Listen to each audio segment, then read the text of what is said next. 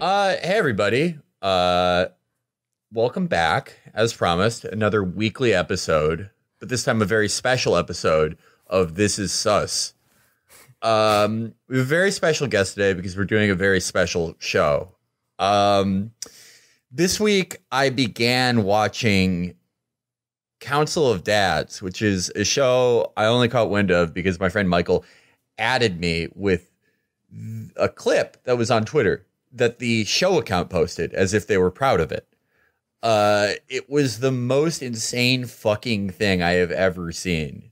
So, I still watch This Is Us this week, and depending on how long this goes, I'll have the recap of that in the back end. But I might just save it for next week because Council of Dads was so fucking disconcerting and evil that I decided to bring in an expert. I decided to bring in my sister, Lucy.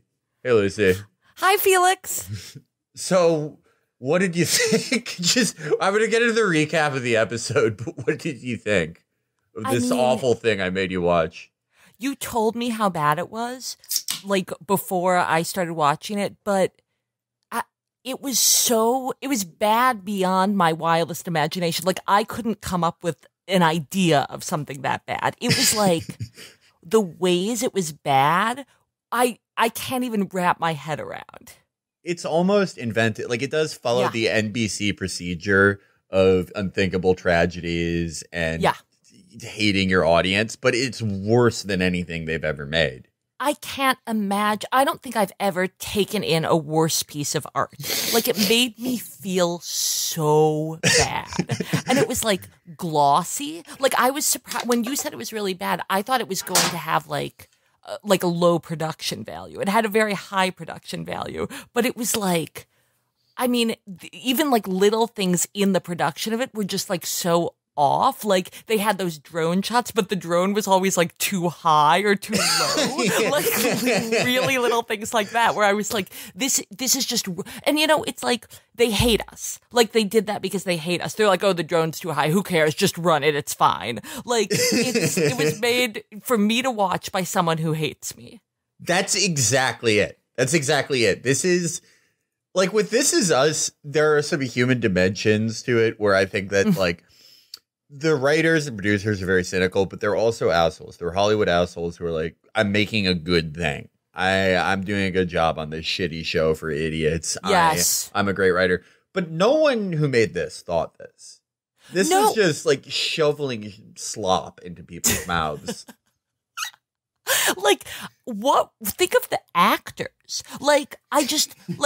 There was, there was so low effort into it, but it wasn't they were enthusiastic and energetic, but they didn't their brains weren't in it or something.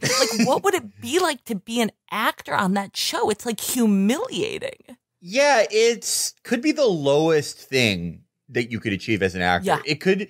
This is what will bring actors back to Byzantine times when actors were thought of as the lowest of society, below some type of professional pedophile would be an actor. Yeah, I don't think I would take the part. It's the parts that they're offering, the lines that they had to read. It's not worth any amount of money.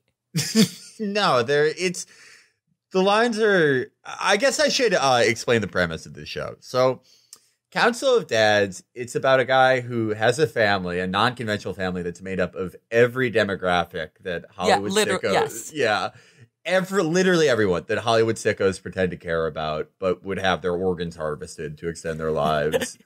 The father, the guy, Scott, he's just a non-specific upper middle class guy. There's stuff alluded to in the pilot of him giving up his dreams and working hard for his family, but he could just do anything. He could be an executive for Monsanto. He could be a lawyer. Who knows? Who cares? Right. He lives in a big mansion, too. Yeah. The writers and producers of the show are so evil. They're he's just a regular average Joe. And his house has 50 bedrooms. Yeah. It really does. It looks like a bed and breakfast. Yes. So he has a biracial daughter from his first marriage whose mother is just like disappeared. It's never explained. I hate that because they have like a really brief conversation about that, and he's like, "Your mother wasn't ready to raise a child, not in a racist way. She just wasn't ready to raise a child." Yeah, you can tell that there was probably something written in by the 60-year-old screenwriter at first. It was like, she went off to go smoke crack, and then someone was like, "You can't do that." And he was like, "Oh, she wasn't ready." Okay. So somewhere along the lines, he met Charlotte, who's an OBGYN, because that's just like the only way characters can have worth. If they're just a complete overachiever, like strivers. Yes. They had a son named Theo, another son named JJ. Scott gets cancer. Like, the second a character gets cancer in an NBC show, the doctor is just like, "You're fucking dead. You're dying soon." Okay, you're a goner. And so, in a moment of clarity, he goes, "You know who should raise my non-conventional family? My friends. If I die, a council of my friends will raise my kids." And so the show jumps around time. Like, This Is Us. But This Is Us jumps forward and backwards and way forwards in time.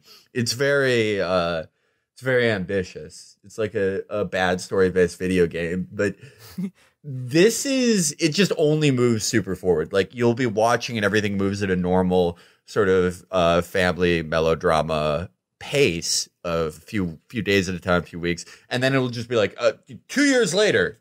Yeah, they can't write the scene, so they're like, it was next fall. Yeah, yeah, they have to do that to fit all the tragedies they wanted. Yeah, and they like couldn't think of how to write the scene of like him died or something, so they just they're like, next fall. Yeah, Dad died this morning. All right, so I'm gonna recap the plot. Lucy, you just like jump in with anything horrible that I missed. Okay. Let's get through this piece of shit. So the show starts with JJ, the youngest son of Scott's family. He's afraid to do a rope swing over their lakefront property that in real life would cost $3 million.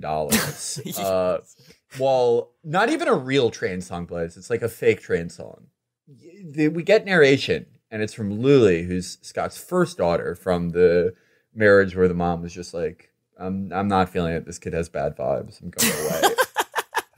And she explains their family dynamic. She's also waiting on a phone call from the New Yorker. Oh, I hate that so much. Like, we don't even know what the communication with the New Yorker is. Like, maybe she just called about her subscription or something.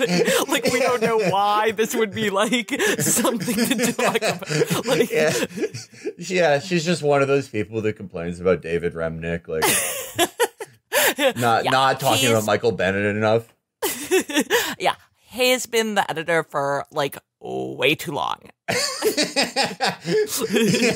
And you know what was fucked up during the scene? I had no idea what the age of Luli was supposed to be. Like, she could have been anywhere from like 15 to 28.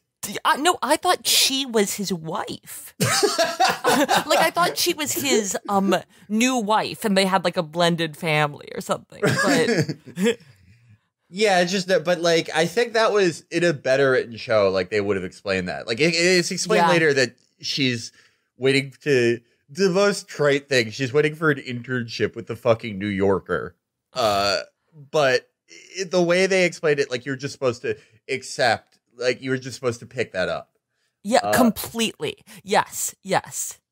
So Charlotte, the OBGYN wife, coaxes JJ into accepting it's okay to not do the rope swing today. But JJ gives this fucking insane anxiety spiel that's like, but if I don't do the rope swing now, the school starts tomorrow, and then I'll never do it, and then I'll be 9, and then I'll be dead. And it's like another case of Hollywood writers thinking literally everyone, including an 8-year-old boy, thinks in the same like harried sort of false quirky tones that they do. Yes. Yes. It's not very nice to say this about a child, but I fucking hate JJ. And then it's like, you go through it, you look at the disgusting, like, he's like smug, even though he's 8 years old. It's like, ew, I hate you. And he like, he's like condescending to his parents. He's like, hey, kindergarten was a shit show today. But then, like, as I'm sure you'll get to, we find out that we're actually the asshole for hating JJ. It's like, oh, god damn it. Like, yeah. I'll get into that part later when we get a very bad scene. That was astounding. Like, I couldn't even believe what I was seeing. I was like, we'll get to it though. So Scott, like, to show that he's the good type of dad, like the carefree, but gives his kids lessons dads, he goes on the rope swing with JJ, and it's a big moment. That, they swim back, and he gets a call, and he's like, "Hello, New Yorker. Is my daughter gonna, work for Leon Weiseltier?" But they're like, "This is the cancer doctor. You have cancer." Completely. They didn't waste time on this one. Like, in This Is Us. Yes. In This Is Us, it's just like sort of like soy dialogue for 30 minutes in the first episode, and then they're like, all right, now you can have cancer. But it's not even 4 minutes, and they're like, no. Yeah, this guy's dying. Completely. Yes. Yeah, absolutely. Okay, so Scott, next scene, he's in the hospital. He's waking up from surgery. Do you describe how they did this scene? The opening of this scene where he's waking up from surgery for leg cancer. He walks through the door after his surgery and he looks like shit. Like, it's obviously been horrible, like horrendous, horrific surgery. And he walks in and he's like, hello? Anybody home? It's like... So the doctor who did the surgery is... Because everyone in these shows knows each other. Even though Americans have just like zero community or friends. Yes. Just like every person, if you're a good person, you have 500 friends, including like the chief surgeon of the hospital. Yes. Who shows you pictures of your cancer leg on his iPad, which is what this guy does. Right. And he's like breaking the FERPA or whatever. Oh, wait, it's not, or HIPAA. Like, it's like he like tells the wife all about his diagnosis when he hasn't told the guy first. It's like, you should be disbarred, buddy. And he's like in the, like running between the cancer ward and the OB-GYN ward. It's like, sir, please. No doctor in the NBC world would last in a hospital, even during a doctor shortage. You're right. So they, there's like the soy scene with the doctor. So they go home. Everyone goes home. And we see like the assortment of Scott and his family's world. There's the doctor. There's another guy who I forgot about. There's an old surly guy who in the real world, he would just be like this QAnon guy that everyone in the family hated. He's like a kind of, like cheap for like a kind of like low rent Craig T. Nelson. yeah. Like he's off brand. Yeah, he's very old, very off brand. Like in real life, he'd be like, "Did you hear that Obama was secretly executed today?" And everyone would be like, "Larry, stop it." But they'd be friends with him because like they read a tweet storm from Danny Zucker about how you should be friends with people you disagree with. Right, and we know that they're like super liberals because he's like he chants RBG and another that like sucked. That it was like literally my eyes watered during it. So he they have a party and it's supposed to be like, hey, everyone we're just trying to figure out this thing called life. Some crazy things happen, like the dog will eat our welcome home cake that wasn't done right in the first place. That's life. Like it just what an NBC producer thinks a normal person's life is in their fucking $3 million mansion. Yes. And all their friends are doctors. Yes, and they're always stringing lights from the garden or whatever. It's like no human being would ever do this kind of stuff. Ugh, and the dad, like Scott, the cancer dad, like the way he's looking around in that scene, he's like, I'm just relishing my family and their beautiful good time. Like everything is like this kind of super sappy, sentimental song sequence. Like there's nothing is in scene. Like it's all like kind of glossy, like commercial sort of that they're populating. That's a great way to put it. And I noticed this is a note I made about 3/4 of the way through. I noticed, I did the math on 1 5-minute chunk. 75% of the audio had a song playing over it.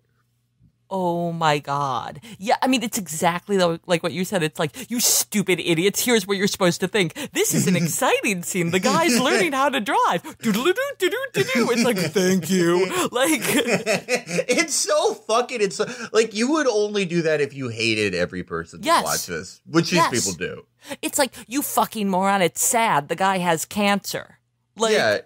So we'll play a sad song. Like, don't you get it? It's supposed to be sad. It's like, well, maybe if it isn't sad, it's because the show is like horrendously written. Like, there's no human being in this entire episode. No one has any human reaction to anyone else. Yeah. So what did you think about the writing in this? You know, the family's interplay between each other. Oh, like I think the worst was the wife. Like she is, I mean, I don't know. It's hard to say who's the worst because none of them are real at all. Like they're just kind of like cardboard cutouts going around each other. But the wife is like really, really bad. She's like an avatar of like a, like, you know, 40-year-old woman, like serious 40-year-old woman, professional, loves her family, you know, will do anything, strong mom. Like, and the way she's like, I don't know, like the way she interacts with the dad, that's when they come up with the Council of Dads, right? On the porch, they're like overseeing their like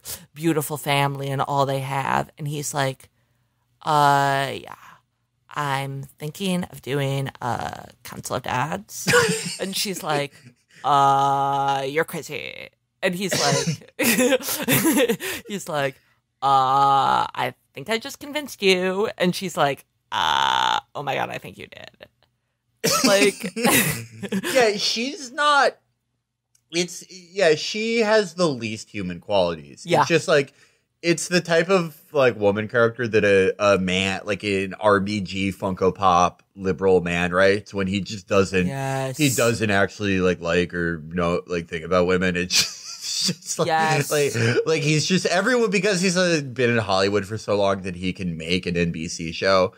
At least like half the guys he knows are probably rapists. But he's like, women, hey, men, tip from men, if you want to learn how to do something right, listen to a woman. So they're just like these like depersonalized avatars of competence and not human beings. Exactly. Like she doesn't, exactly. Like it's like men, let's all thank women. They can do it all. They're in charge. It's like, then why did you get 3 men to support her and like make her life work? Like you need, like, yeah, what a wonderfully strong woman. All right. So after the really bad family scene, there's a scene where Luli is in a cancer support group. And I hate this scene. This is really shit. This part's really shitty. And he's like a handsome young African American character, and he sort of does like I guess you would call it like TikTok style flirting, where it's like, hey, still thinking about me? I'm in a high school crush, where it's just sort of harmless but sort of teasing. And it does nothing for me it doesn't solve the math of how old these characters are supposed to be for me at all. You're absolutely right. Like, when was high school? Was it last year? Because she's like, or he's like, yeah, I was in your AP history class. And like, was that 10 years ago, or was it like the last fall? No indication, because this scene, it's written like it may as well be like so many scenes in the show. It's like a commercial for Lexapro. That's the level of flirting here. Yes. And that's what it looks like. Like visually, it looks like a commercial for Lexapro. Like this, like the glossy outdoor scenes and stuff. Like the whole show looks like a commercial, like it looked like the medication commercials that they were advertising in between the breaks. Yeah, I noticed that. I want to talk about that later. The ads that I saw for that, like, because I watch it on YouTube TV, and I assume the ads are the same for everyone who watches this show, pretty much. But I want to talk about that like three quarters of the way in. But so that's Chekhov's gun. There's going to be like a cute romance that becomes very dramatic. So, yes. Yeah. And like, because, you're such a stupid idiot, it needs to be within the same, like that needs to be like within the same episode. Like it couldn't, it would never be like later, it's like, that would never happen. Like your stupid brain can't hold something over the week. Like we'll just shoot the gun by the end of the episode. That's exactly, that's so much happens in this episode. And it's a product of how much the writers hate the audience. Because in any good show, like, the plot arcs in Deadwood, some of them are like, we have to kill this guy. And some of them are like, we're trying to build a hardware store. And they all take 10 episodes because the characters and writing are strong enough to carry this thing throughout. Or like a less prestige show, like Justified. It's like, they have episodic serialized stories of like, there's a different villain of the week, but they're long-running things throughout because they think they're strong enough storylines. But this is like... Yo, you fucking stupid idiot. Like, fine, we'll give you the romance, we'll give you the death, we'll give you everything right here. Yes. And there's like 20 big reveals. Like, I'm thinking about JJ again. Like, it's like anything that we would possibly need to know about these people. Like, we get like a huge stupid monologue, multiple huge stupid monologues about who they are and why that matters. Like, it's like another reveal, like the Craig T, like the Penny Craig T. Nelson was like in AA with him. I don't know why that's presented as this huge reveal, but like there's like every scene is like that. Like the gun shooting off. It's like, you thought he was just a neighborhood crank, but he actually is in AA. Like, okay. There are no cranks. Those just completely exclusionary fields. But So Scott and Robin are in the backyard and they're talking about Charlotte. Who's Robin? The OBGYN wife. Oh, okay. Oh, right. And Charlotte is the daughter. Right. Yeah, okay, Charlotte's the daughter. Oh, did I fuck that up? Did I say Charlotte was the wife? I'm sorry. Scott and Robin, who's his wife, I mistakenly said it Charlotte. Charlotte is an adopted daughter that they have. They're talking about how Charlotte is too withdrawn, the daughter. Because in the first scene we see, I don't know what the fuck this was trying to imply, but when JJ was on the rope swing, she started talking about Anne Frank and how the Nazis will chase. Oh, my God. I don't know what, like, was it supposed to show that she's smart or that she's obsessed with death or what? That was so fucked up. I know, it's like literally like maybe the second line of dialogue was like, in the Holocaust, and Frank was like, chased by Nazis. It's like, wait, what? I think that because it's like, again, these are awful contemptuous people who make the show, but they're also really stupid and they think any knowledge is just literally just vomiting it out like a child does. So and like that's the book that because of course that book comes up later, like in a beautiful scene with one of the Council of Dads and Charlotte. So it's like they're the kind of people who are like, okay, book. We'll have her read a book. What's a book? Catcher in the Rye? No. Too body. The Diary of Anne Frank. It's like, it's like when you Google book, the Diary of Anne Frank comes up. So they have a that's just wrong laugh where Scott's like, she's in her closet all day like Anne Frank. And then Scott's like, check it out. Yeah. Oh, yeah, that is her okay, yeah. Okay, ugh, yeah. Yeah, Scott shows off his new leg. They like took off his leg for cancer reasons. Now he has a new one. Yes. There's just no reason for that to happen, by the way. I think it was just to be like, look at all this awful shit happening to this guy, and he still has a good attitude, you fucking pieces of shit. Exactly. Right. Like, except your lot, this guy doesn't even have a leg. Yeah. All right, so we're immediately All he has is a mansion and one leg. And a 20-person family. Yeah, more money than you could ever dream of. No one in the... wait, the wife works. Yeah, it doesn't seem to work. Yeah. Okay, so after this, we're immediately given a treat. You know, we had our veggies. It's time for dessert. We have a character we never see in a family melodrama comedy. We have the cool best friend / uncle character who's like a handsome, suave man with a beard. But he's like a little wacky. He like, you know, he gets with the kids and he's like, let's go to the crab shack. Oh, okay, I know the kid. No, kind of this guy's got a wild side, but he's nice to kids. Look out for him, though, ladies. Yes. Yeah. We're now given an awful scene where the entire family and their friend go to the crab shack. And it's called Crab Shack. Like, we have to learn that, like, several times. Like, in the scene before, when the wacky guy shows up and he's like, you're preparing dinner? And the dad's like, I cook. And he's like... 1, 2, 3, and then everyone yells Crab Shack, and then it cuts to a building that says in huge letters Crab Shack on it, and then we see them sitting there and they're like, we're at the Crab Shack. Like, is this a sponsored bit or something? Like, what is this? It's like, you know how like we always like, we were talking about American Sniper once and how it could have been a cool movie if it was like, oh yeah, this is a guy who was really a Navy SEAL, but he lied all the time and he was a bad person. Like, yes, like if it was like if it was a comedy, yes, yeah. If you made this show, but it was like, yeah, there's a curse on my family where we all behave like the Mythbusters. It would be brilliant. You're right. It would be. I have to get my family to stop behaving like the Mythbusters before I die. Yeah, exactly. Like, these people suck shit.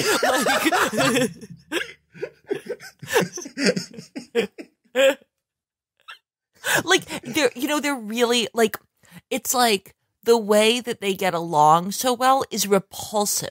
Like, you know, the like, it's like when he does the RBG chant, which, like, you know, we'll talk about, obviously, like the Charlotte just smiles like warmly. Like, this is like a 13-year-old girl. And then the rude son is like everyone in the family is so like compliant and obedient, even when their trappings are like, you know, this is a rude son, he's a rebel, or like, this is like a Charlotte is like a girl on the edge of puberty. Like, it doesn't, and she's struggling with some Holocaust related issues. Like, it doesn't, like, none of those things like bear out in the way they like react to anything anyone does. Like, they're all like, their only personality trait, like when in their interactions, is how like compliant they are. That's a great point. That's a great, like, even families where it's not like they're being ravaged by cancer, like kids are shitty and don't listen to people and are just like feel bad for seemingly no reason. Yes. Like, people have insane like siblings will have like insane like hatreds of each other when they're kids that they grow out of. Yes. But like, it's like there's a lot of friction. This show is all these shows are tragedy without friction. It's so weird. Yes. Oh my God. Yes. It's like they're just lying down and taking it. Like, yes. It's like they don't, I mean, when the son is like the rude son is like crying maturely at the dad's funeral. It's like, these aren't human. Like, and so are all the other, like, you know, it's like, it doesn't, they're right. I mean, the lack of friction, that's such a good way of putting it. Like, these are people who like apparently are all in the same family together, and they're not relating to each other at all in any way. Like, they're not relating to each other in a way that anyone wouldn't just like standardly relate to anyone. Like, they have, yeah. That's a great way to put it. Yeah, they have no special understanding of each other. Like, that's why family dynamics are ripe for drama, because it's the only way in which incredibly different people can relate to each other past even what like a friend or like a romantic partner can. And there's none of that here. They're like coworkers who like each other. Oh my God, exactly. Like me and Sam were talking about that. I was like, you and Sam, like you, Felix and Sam have more, like you have like a Cuomo brothers dynamic. And like me and you have more we're like more similar. Like we don't have like I don't know, like it's just like each of us like relates very differently to each other, And Sam and I are like similar because we like, like we're like similar and different to each other in such a like wide and interesting variety of different ways. Like, wouldn't there be like, I mean, the first thing that Luli. The first thing that Luli says to us, like in her weird narration that never comes back until the very end, she's like, Charlotte's adopted. Like, is there tension that, like, why is she telling us that? Like, like, so Charlotte's adopted and she's from another mother. Would they have some kind of like, wouldn't that influence their relationship in some way? I don't know how, but like, I never even see them interact in any way. No, never. Because it's almost like they work in different divisions of the company that is the family. It is so much like a company. Like, that's exactly what it's like. You're right. Oh, God. Okay, yeah. So at the Crab Shack, we find out that Luli turned down a fancy internship in New York to take care of Scott. And she actually works at the Crab Shack. yeah, and she works at that's how we know she's she took a low normal person's job instead of, writing articles that are like, would Bernie Sanders have opposed World War II? and we also learned like that the swag best friend is a restaurateur. That's what we learned. Wait a minute. Did the New Yorker call? Like, why is she like did she get the call from the New Yorker or not? Like, how do we know? It's never explained. I almost think that like the time moving forward thing is a function of them. Like they did like a bad print job of the script. There's missing pages. This should have been like 10 episodes. Yes. I mean, there is so much in here. Like that didn't even cross my mind. Like, and that was like the same season or whatever. Like, she's just going to move to New York without having heard from the New Yorker. Like, oh, I'm sure I was accepted. Like, yeah. Scott says to her, like, you need to chase your dreams of going to New York to become a writer. And that was very revealing because it's like, that's what the children of the producers of the show are doing. Yes.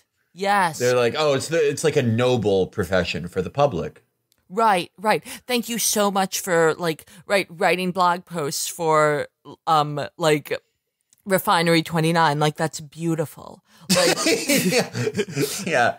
No, I this literally just made me realize. I think that the push for us to respect journalists, like we were supposed to respect troops in 2001, it's because it's like the only job that the children of Hollywood sickos can do. It's like they don't work hard enough to like become doctors or anything, and it's the only thing they can do. So Hollywood sickos are like, yeah, actually, my children are heroes. That is so true. Like, you don't understand. They're going to work like 4 days a week. It's really hard. And they have to like go outside and talk to people. Like, it's amazing what they're doing. Like, yeah.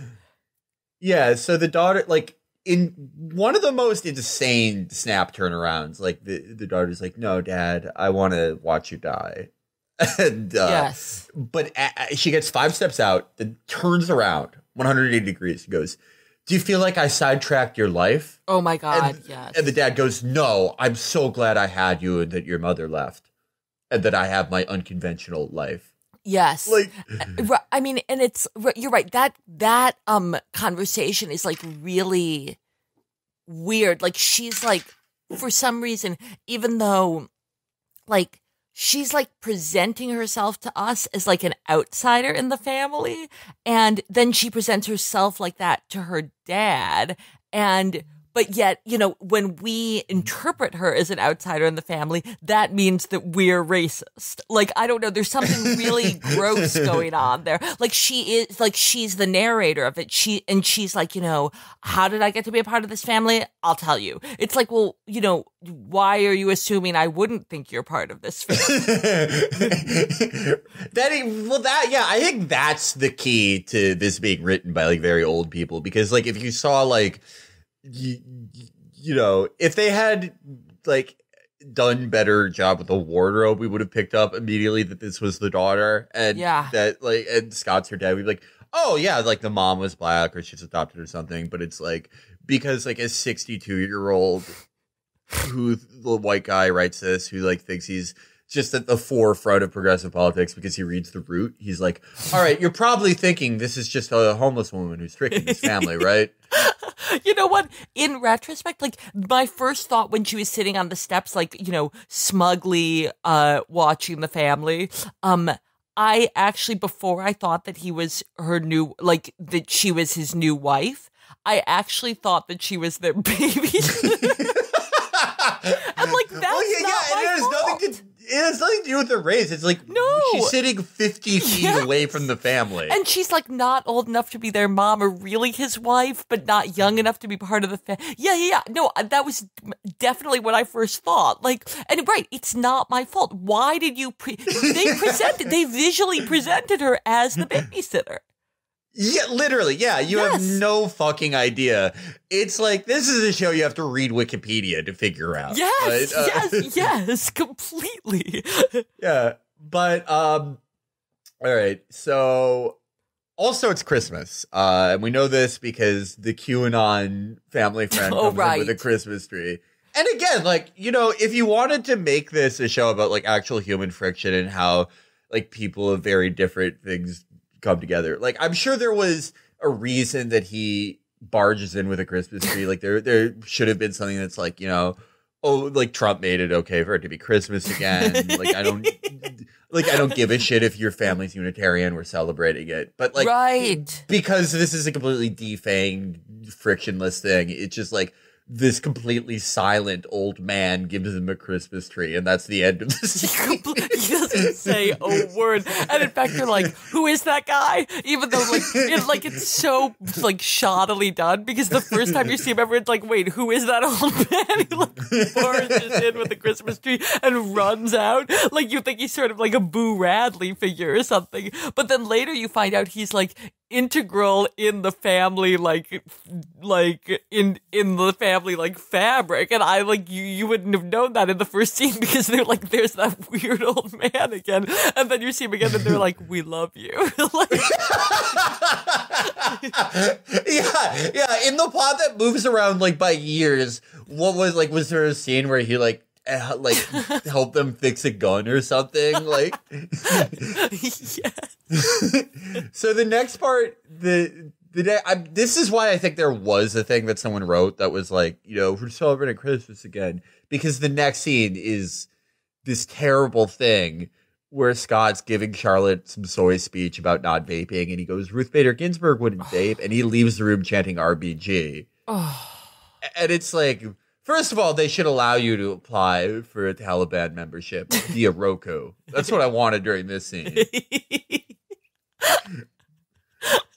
I know. And that was like the compliance and like docility of the children was like so evident in that scene, because he's like walking around like a fucking buffoon being like, RBG, RBG. And the 13-year-old daughter just like smiles. She doesn't even smile indulgently. Like, she just smiles. Like, yeah, that's not a human response to like this doofy father being like, RBG, RBG. Like, that's not like, no one would do that. Like, yeah, like I'm like, I can't even imagine the viewer, like any like person who is a fan of the show being like, cool. Like, that was repulsive. His behavior was repulsive. He needs to write an apology. Yes. I think maybe the NBC people like RBG so much because she's been dying for like 15 years. Oh my God, you're right. She's like, I broke my rib.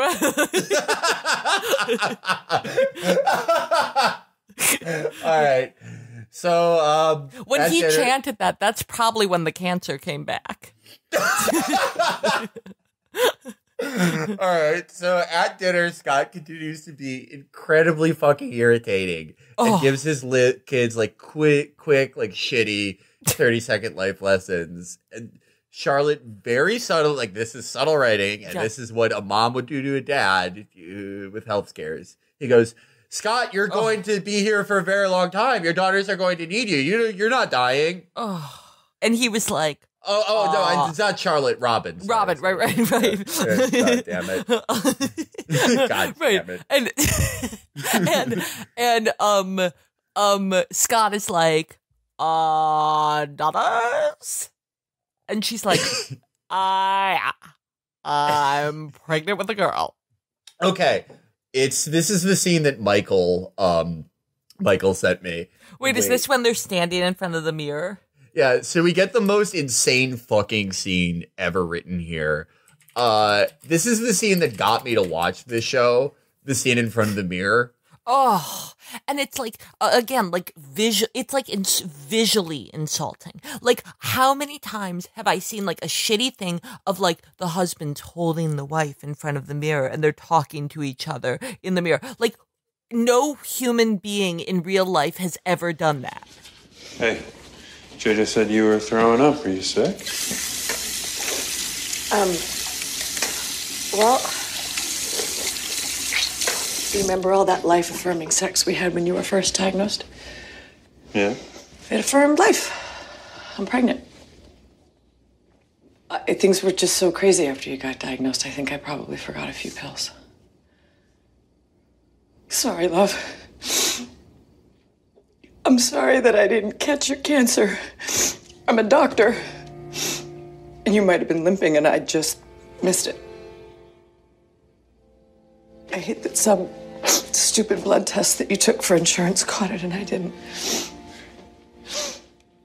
I'm just sorry. Hey, me getting cancer isn't your fault, okay? It isn't your fault at all.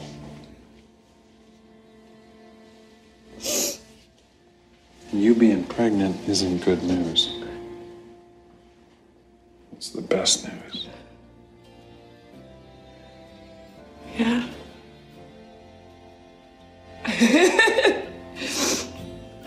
We're gonna have a baby.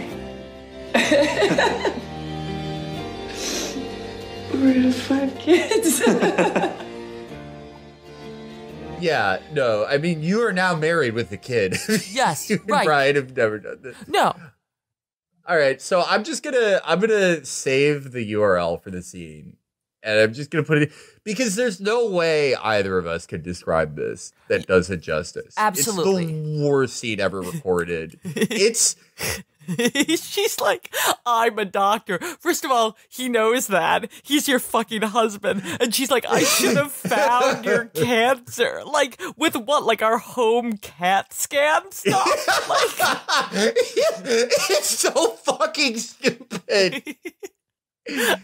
Holy shit, it's so bad. It's so horrible. Fucking shitty. Oh my God. The part to that life affirming sex, it was too life affirming. Like, it's so and then he's wearing like he's in his house and he's wearing like a skull cap. Like, wouldn't he just like have his bald hair in that, like bald head in the house? Right. Everything about this is so fucking unnerving. It's so it's like a Cthulhu thing where you lose sanity and can't play the game anymore. Holy shit, I fucking hate it. But okay, thankfully, like, after this is the most insane thing that's ever been on TV. But after that, they're in their backyard. And you know, why does the baby need a council of dads? But like, I mean, so the baby, the existence of the baby means that there needs to be a council of dads. What about the other kids? Yeah, well, but they. The council of dads notion precedes the baby, does it? Yeah. No. It's after the it's like after like they have the like shitty dinner scene and RBG scene. He's like, that's right. When Scott that's is when like, he comes. In. Yes. Gentlemen, I use that term loosely, are gonna raise my kids But I like it. But it was like it was like a means testing thing. It was like a trigger point. It's like, you're on your own with my family after I die, but now that you have a new kid, and like, God forbid you get a fucking abortion. Like, you have so many kids, right, and your husband's gonna die. Like, yeah, God forbid. Right, and you're a doctor. Like, this is a fucking disaster. Like, yes. And right, and so then, wait, so what happened? Yeah, because like an abortion, even for the fucking libs that write the shore, like, God forbid, like, an abortion is just a thing of last resort. No, like, good woman would do that. Yes. Like, instead you need to, like jerry-rig this, like, system of 3 men to look after this girl. Like, this is a mess. Like, you're completely right. Like, her life, like, she's the strong one. Like, her life is inconceivable. Okay, they have tons of kids. Like, I don't even know how many. I don't know what their names are. I don't know how they got them or, like, what the fuck is going on. They live in a gigantic mansion. They seem to have no, like, help with the house. She is a full-time, like, I guess, obstetrician. Like, this, she is, right? Yeah, is that right? Like, she delivers babies. Yes. Okay, so she's a full-time obstetrician. It doesn't seem like any of her family lives in the area or anything. Like, this is a fucking nightmare.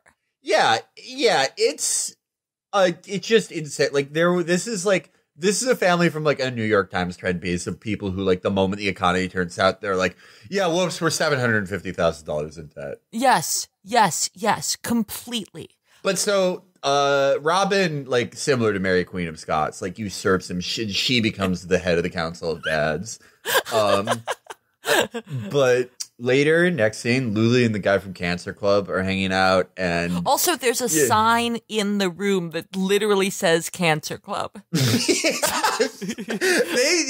don't want the choices they make are so weird, because it's like, this is one of the actual things you could infer, like, oh, this is a cancer support group, because that's in the dialogue, but they beat you over the head with that. But with everything else, it's like, why is there just like multiple scenes with this surly, completely silent old man that isn't explained for like 40 minutes until it is? It's just like, what they think you deserve to know and don't is so illustrating. Yeah, it's like, okay, for some reason they need to label this room, but yeah, this like kind of strange haunting figure bursts into their house with a Christmas tree and runs out. Like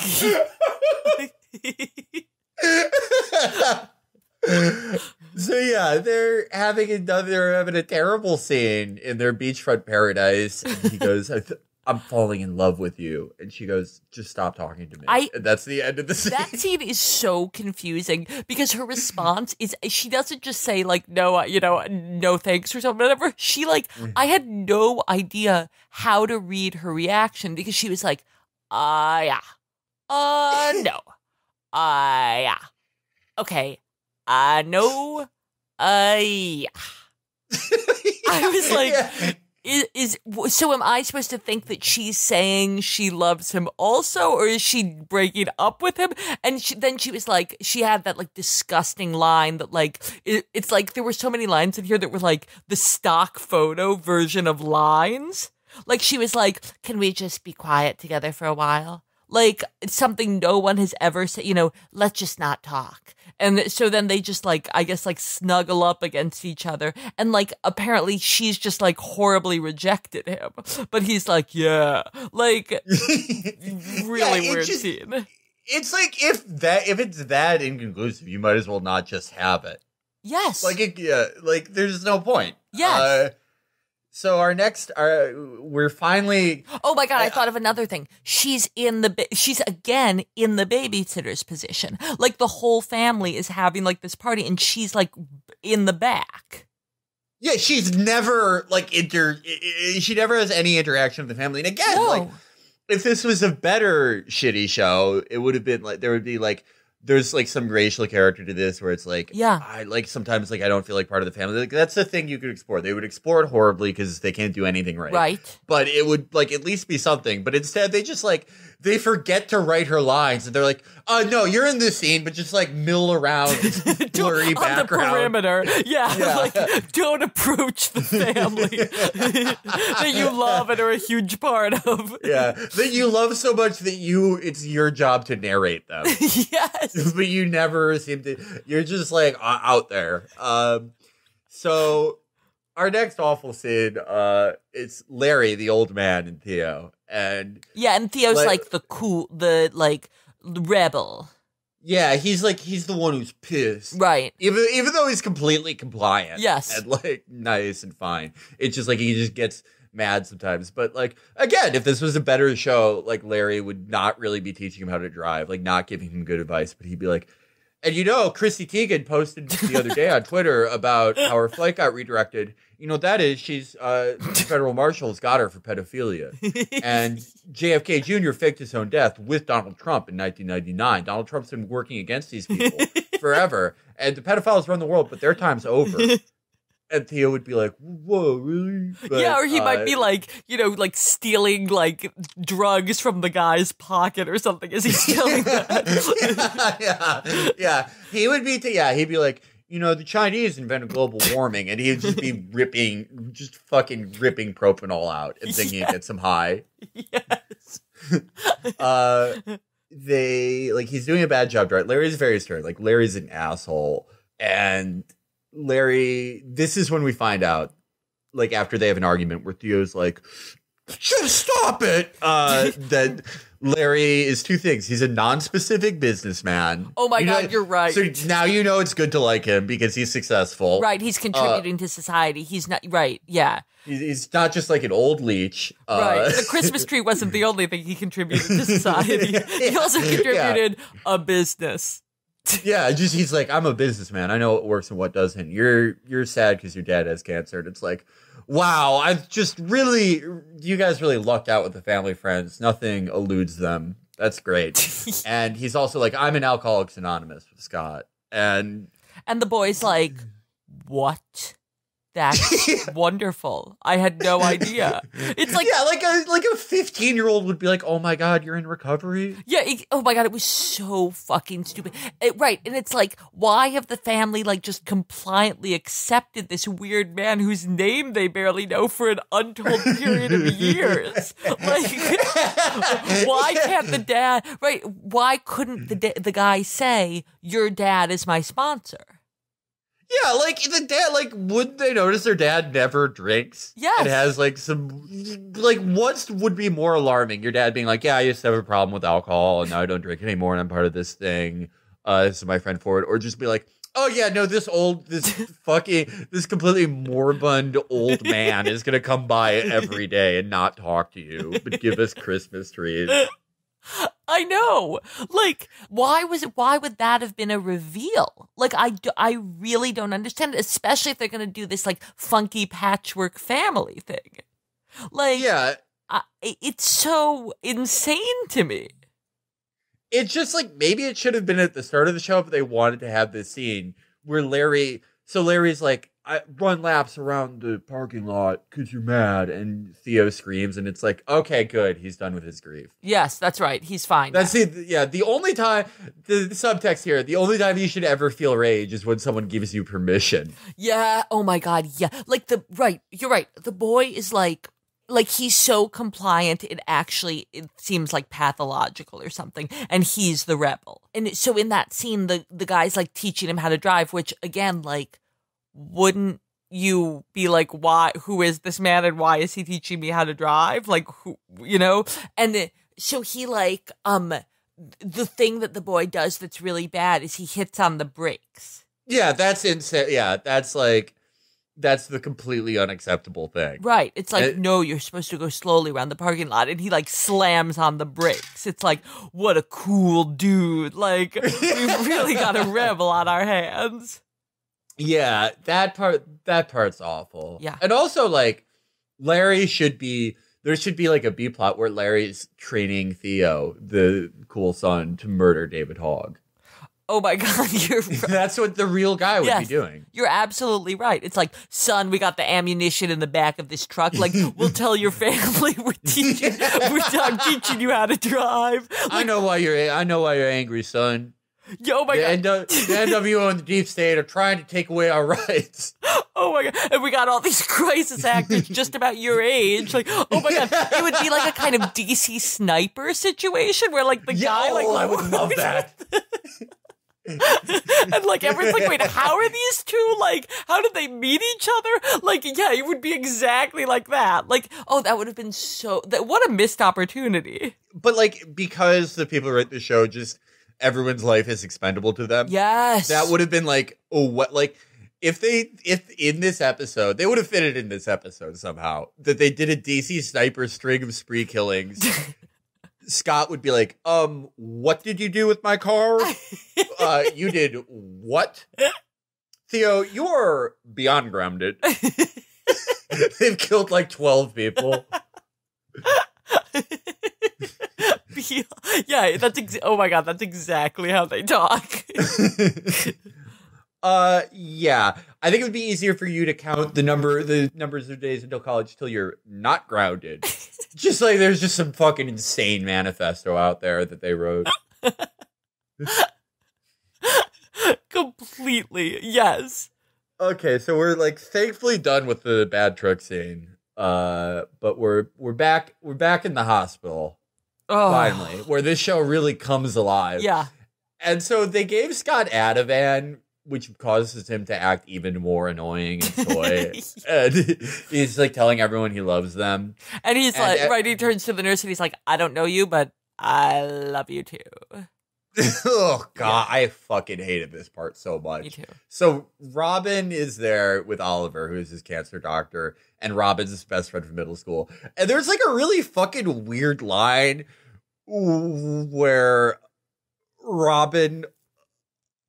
she refers to when Oliver was straight in medical school and tried to kiss her.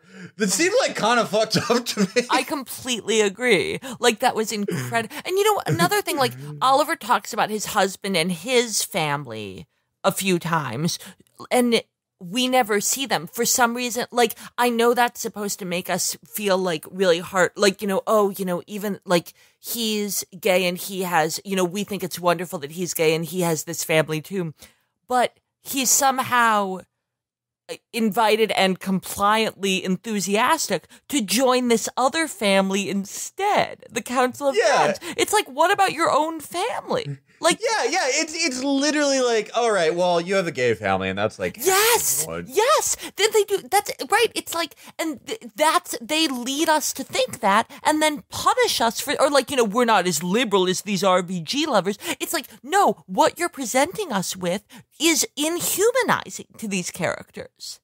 Yeah, no, everyone is just. There are no human characters in this. Everyone is just like a vector for tragedy. Yes. And positivity. Yes.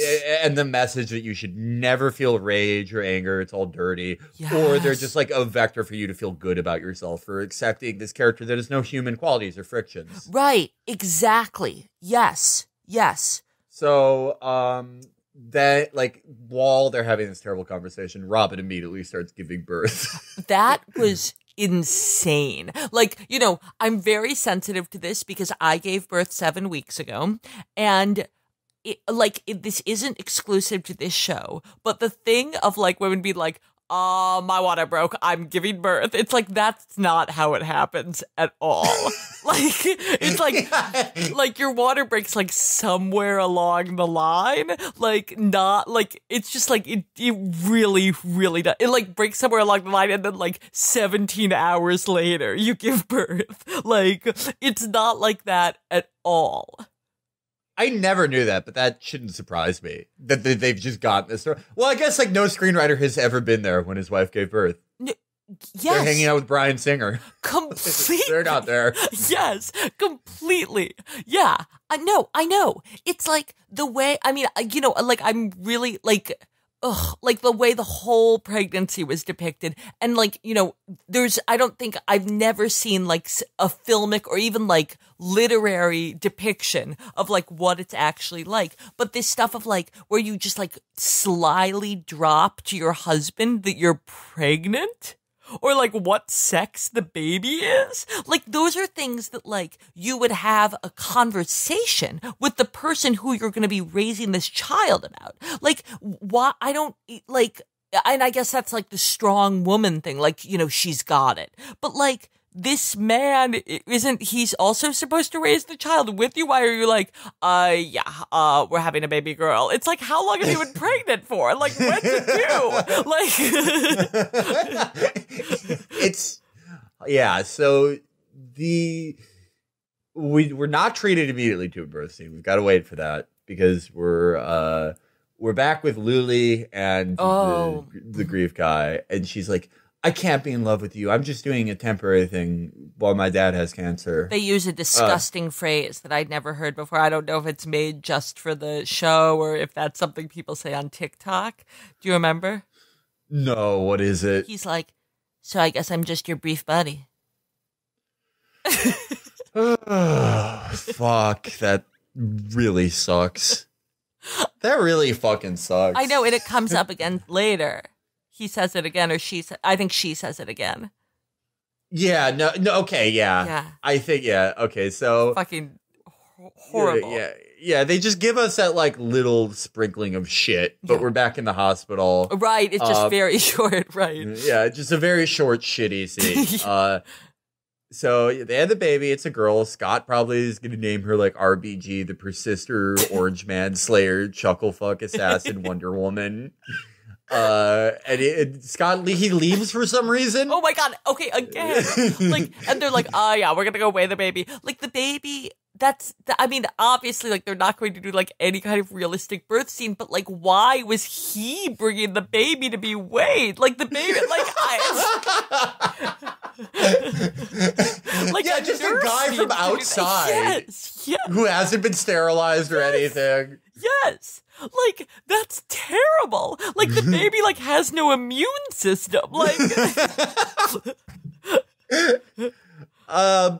So that leaves Oliver and Robin alone. And Oliver's like, yeah, don't get too attached to your husband.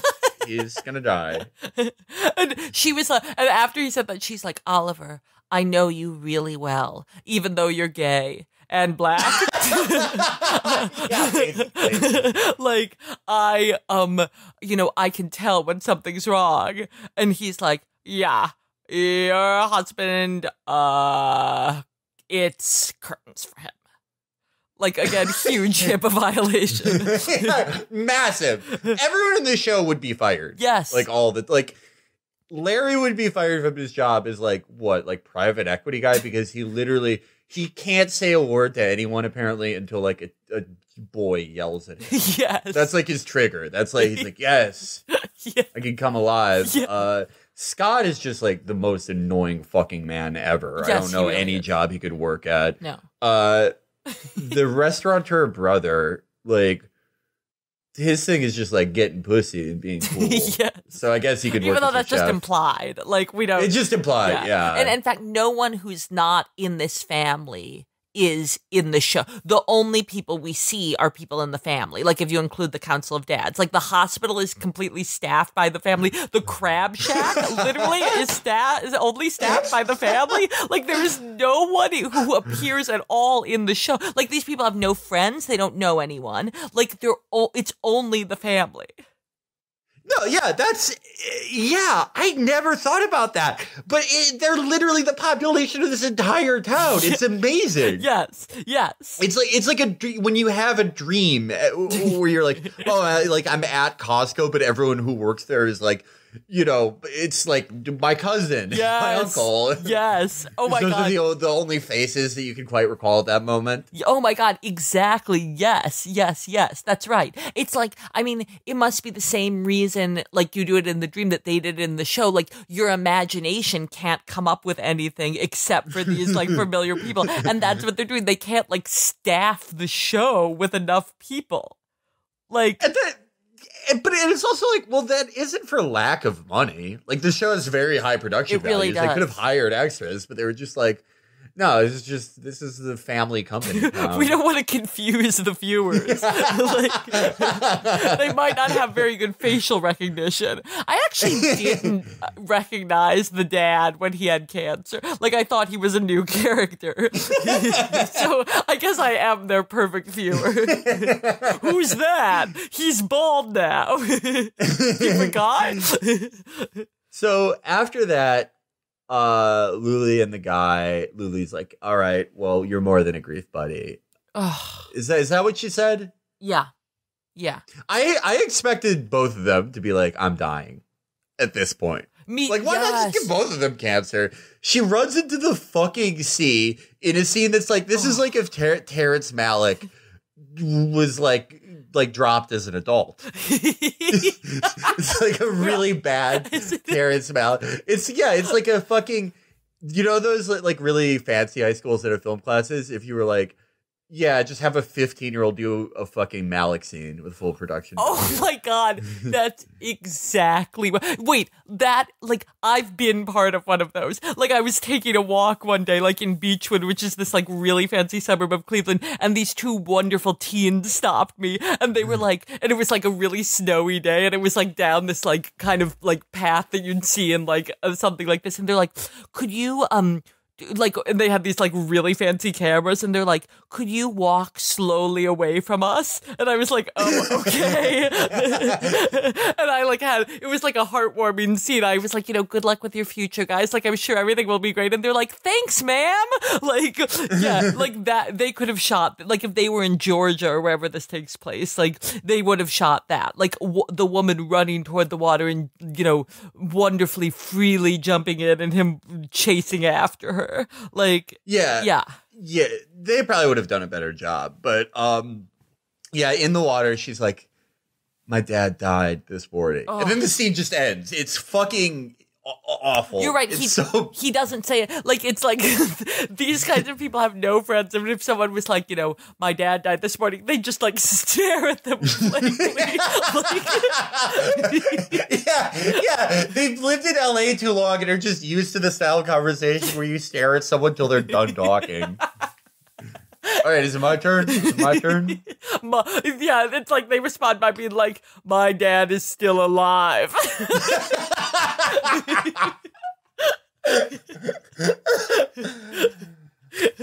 Like, you're right, they couldn't think of anything to write for him to say, so the scene just ends.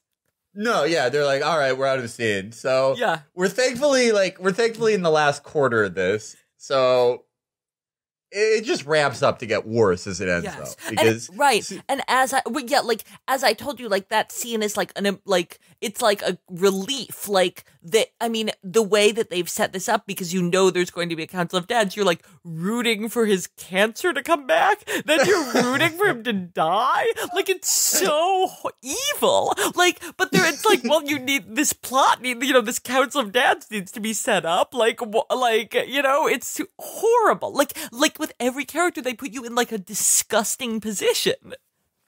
No, yeah, well, yeah, and it is the NBC theory that all tragedy.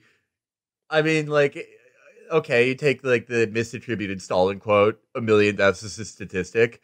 The NBC quote would be, "Any tragedy is just a plot device." Yes, tragedy is just something that happens that you put into your character, and like just annoying, supposedly funny lines come out. Yes. It's like, I can't think of anything else to do, so this guy died of cancer. Like, I can't think of any way to make these people seem human except for through illness and sickness. Yeah, no, it's the only way they can characterize people. Yes. But So he writes like these awful letters thanking the Council of Dads, the future Council of Dads. And I thought it'd be funny if his letter to Oliver was like, well, good work, but I'm dying now. Yeah. Yeah, you're the least useful of the council.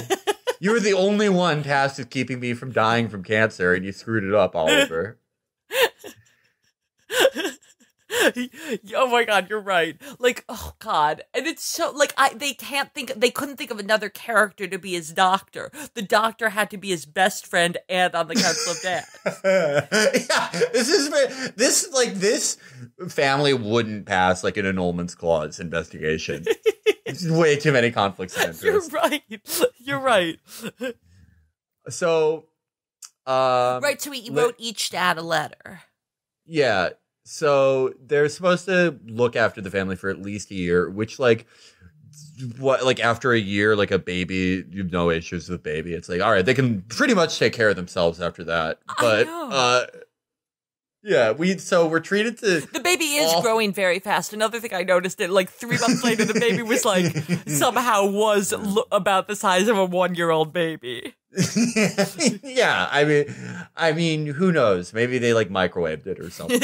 But we're treated to individual scenes of the council meeting with their individual member of the family. Like we get Oliver, he talks about Anne Frank with Charlotte in a horrible name. Larry keeps continuing to groom Theo. Yes, he's like dressing him. Yeah. Like just garbage shit like that. So, all right, coming up. Wait, this is almost like that Larry and Theo thing is incredibly sinister. Like their scene is a visual recreation of the worst scene, the scene that Michael shared with you of the wife and husband standing in front of the mirror. Like he's doing that with Theo. Oh my God, I didn't think about that. Holy fuck. Like he has his like arms around him and his tie. The time they're both facing the mirror. Oh my fucking God, I didn't even think about that. Oh, this show's so fucking dark. Bryan Singer probably produced it. Holy shit. I can't wait to see how their relationship develops. It's just the teaser for the next scene.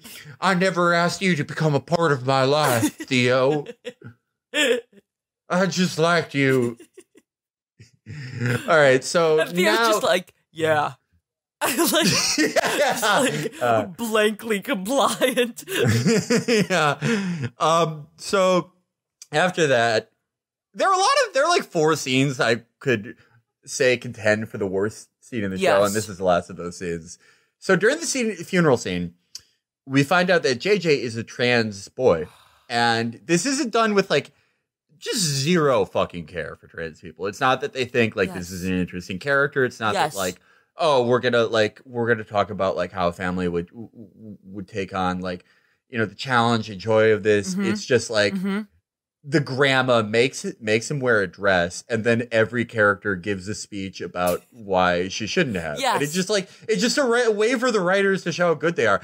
Like every identity is just a fucking prop. Yes. It's so fucking insulting. It's so goddamn fucking insulting. It is so fucking insulting. And like, so then when we find out what their special identity is, quote unquote, that's all they are and will ever be. Like that's the end of their trajectory as a character. It's like so gross. And that scene was especially offensive to me because that was the mom from Freaks and Geeks. I'm like, what? You don't have to do What a misuse! What a fucking misuse of an amazing talent. Yes. Like she didn't have to do that. Like, ugh. Right. So, and then, right. And, JJ gives a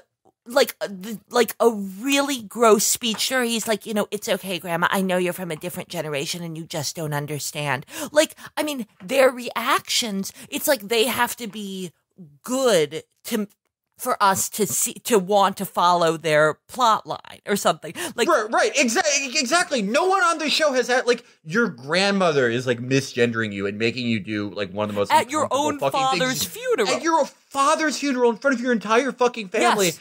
But because, like, the writers have to show that you're morally perfect, Yes. you would never display any rage because this is the dirtiest thing you can display. Yes. Just any anger, fucking discomfort. You have to be Jesus Christ all the time. Yes. That's what every normal person, to them, that's like what every normal person has to be to have any rights. Yes. God forbid they angrily demand the human dignity to which they're entitled to. Yes, absolutely. Yeah, right. It's like, right, the like generic Craig T. Nelson didn't give JJ permission to scream in the parking lot, so instead he's just going to be politely compliant and go along with it. And he looks terrible in that dress. It's like I didn't even know what was happening. I thought it was like she was dressing him for like some kind of communion thing or something. Like Yeah, it was poorly, like, again, horribly done, horribly introduced, horribly fucking everything. Yes. Like, but this was just like, the other scenes are horrible because they're poorly written and poorly executed. This is horrible because it's like insulting. yes. To like a lot of people. Yes, But and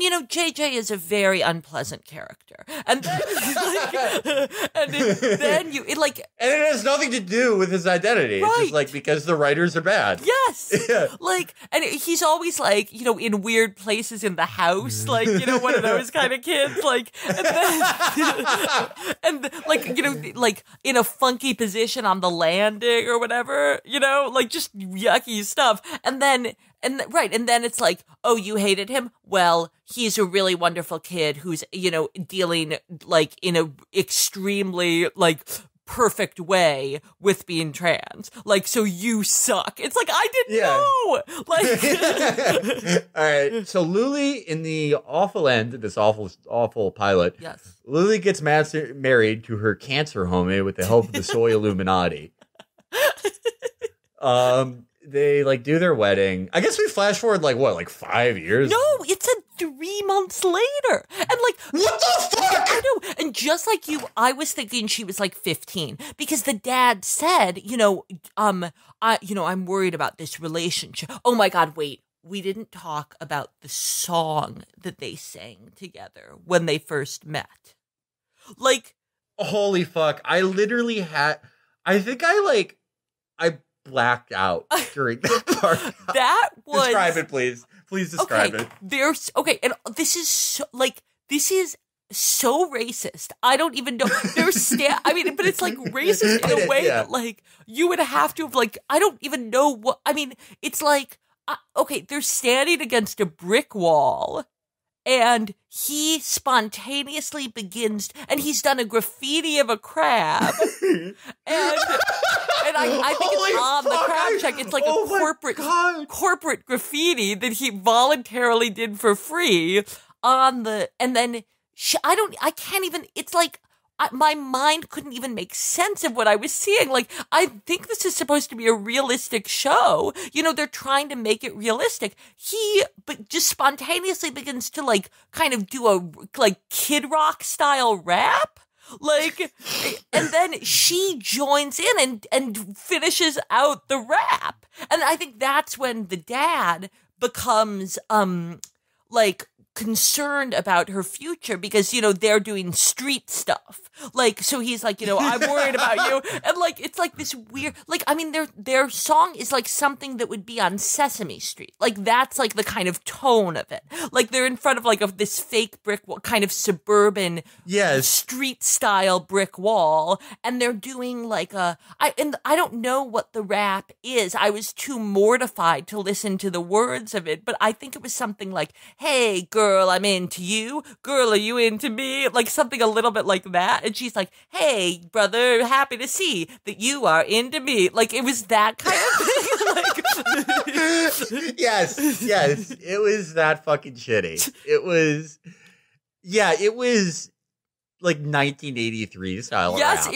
yes. Yeah, and they were both doing like little moves. Like, right. And I don't know, was that to show that I don't know, that they're not maybe not from the community or something, but everyone like accepts them anyway. And that was right before the conversation that she had with the dad where she was like, did I ruin your life, Dad? Like, you would have ruined anyone's life who saw what just happened. Like,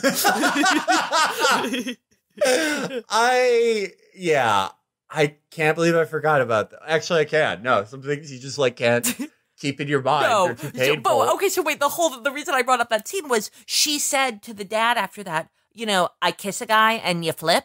Like, so it's like, to me that, it's not like she's sleeping with him. She's just doing like, urban style, things with him. And that was probably what was in the script. Like when they were blocking the scene out, they were like, Luli and the guy do an urban style courting ritual, hip hop style, romanticism. Yes. Yeah, that's exactly. Like the all-white writers' room did. Yes, completely. You're right. It was like urban-style mating ritual. Completely. Yes. Oh, God, that was so mortifying. Right, and the dad walked in on them doing it. Oh, yeah. Right. Oh, God. Oh, my God. I am really glad you remember that because that, like, adds so much subtext to, like, did I ruin your life? Like, is it like, oh... You introduced an urban element to this family. Yes. Like, is that what we're supposed to read it? Like, what the fuck? Right. That's why we have you stand 500 feet back from the family at all social functions. Yeah. Jesus Christ. So when she was like, I kissed a guy. Well, what's the big deal? That made me think like, okay, this girl is 15 years old. But but she gets married, I think, about 3 months after that scene. So she's like 21. Yes. Fuck, God damn it, this sucks. Yeah. That's a great idea for a marriage. You've just known this guy for like 5 months and you get married just out of grief. Right. What a fucking great... That is... Like, there's a lot of contempt for normal people and the people who view the show, but that is probably the biggest... That's like very subtly the biggest fuck you, because it's like, if you... The message of this show and the message of like all these shows and all this like kind of culture, this cult of positivity, yes, is that it's absolutely filthy and disgusting to feel any anger at the state of the world, any ambient shittiness you feel. It's not that you live in a country where people fucking kill themselves because they can't afford healthcare. They do murder suicides, husbands and wife. They're afraid there'll be burdens on their family. Yeah. That we fund terrorist militias all over the world and destabilize anything good that happens. Yeah. Just that there's this constant baseline of unfairness and evil, and that it seems to like nothing really seems to get better on a macro scale. Like, if you feel bad, it's that you haven't done enough self-care. It's that you're not grateful enough for your friends and family. And yes, that's right. You're not smiling like sitting slightly back at family functions, just like taking it all in, smiling like a moron. Like, right. You need to spend more time doing that, like doing #gratitude at your family functions.